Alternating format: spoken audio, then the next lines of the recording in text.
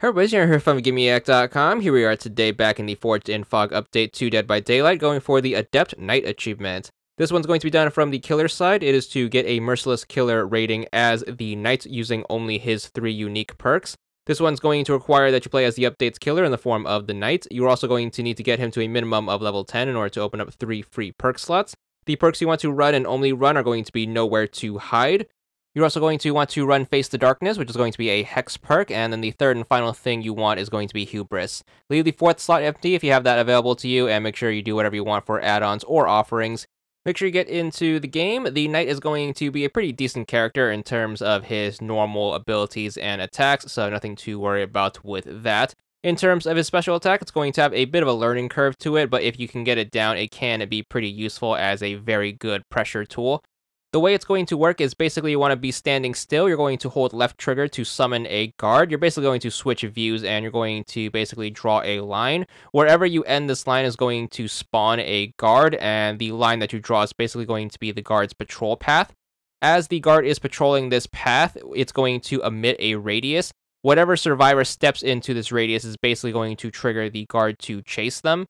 Now, normally using this ability is going to be a bit slow and clunky, as you are going to have to come to a complete stop in order to use it, and it's going to be very difficult to use while in the middle of a chase. So the best tactic to employ when using the ability is going to be in these situations. Normally, whenever you chase a survivor, they're usually going to try to get you into a loop. What you can do is you can pop the guard up during the middle of this loop, and basically that will get them chasing the survivor one way. Then what you want to do is you want to make sure you loop the other way. Then basically you and the guard are going to scissor the survivor, and that way you can pressure them into a spot where you can get an easy swing on them.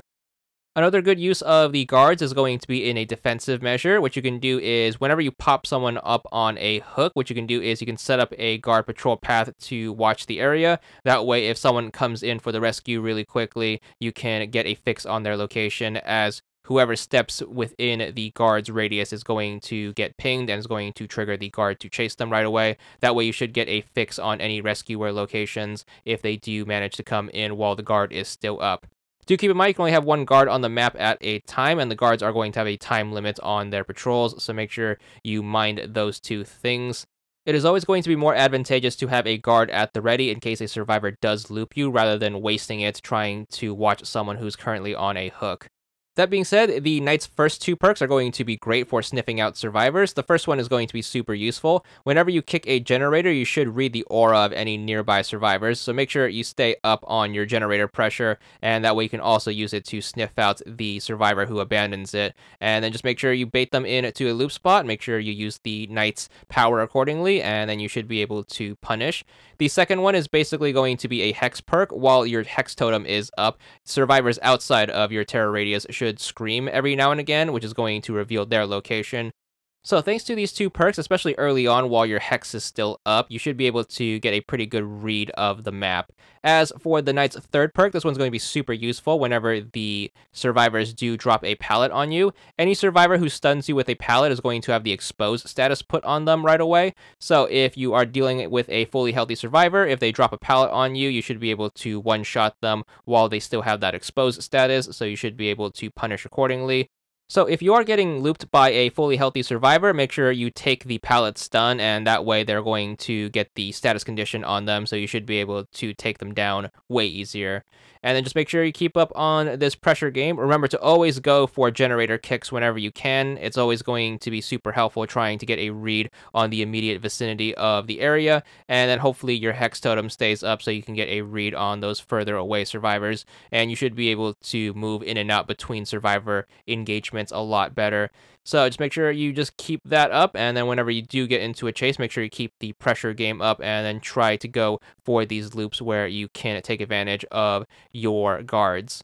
If you are playing on a map that has a ton of barriers, I recommend you clear them out whenever you have a moment. The more areas that you can funnel survivors through using your guards, the better, so you can put them in more sticky situations where your scissor strategy is going to come in handy, especially if they are going to be running low on loops. So as the game is going to go further on and they're going to be running out of spots to loop you using pallets, you can take advantage of these areas as well. So just make sure you put up those guards that should pressure them away from wherever they're trying to loop you, and then hopefully you can try to cut them off. And even if you don't reach them, the guards can still do damage to them, which is going to be a nice bonus. So just make sure you try to get them in these awkward spots, and then just make sure you punish as best as you can. This is going to require a pretty good skill in Dead by Daylight movement, so just make sure you keep up on your fundamentals in conjunction with the ability, and you should be able to get them in these awkward spots. So just make sure you keep the pressure game strong, and then just keep trying to cut them off the best you can. Even though the guards are going to be a useful pressure tool, it's always going to be safe to remember that you are going to need to come to a complete stop in order to pop one up. So if you are in the middle of the chase, make sure you don't lose too much distance, or just make sure you save them for the beginnings of chases rather than using them in the middle, and you should be able to get the most out of them. So just keep this up, as well as your good old basic Dead by Daylight fundamentals, and you should be able to do well, hopefully, in all 4 of the major killer statistics. So just make sure you keep up with that, and hopefully you can manage that +2 at the end of the game. Do all the stuff that you normally would. Make sure you're spreading all of your hits, downs, and hooks across all 4 survivors as evenly as you can, and make sure you try to get as many on everyone as best you can. Once you do finally manage to score that game, where you do well in all 4 of the major killer statistic categories, you should be good for the merciless killer rating as well as the achievement. Of course, you can check however well you did on whatever categories by hitting right bumper on the results screen and seeing what you need to improve on. So just make sure you take note of that, and then once you do manage that +2, you should be good for the achievement, 20 gamer score, and that's all there is to it.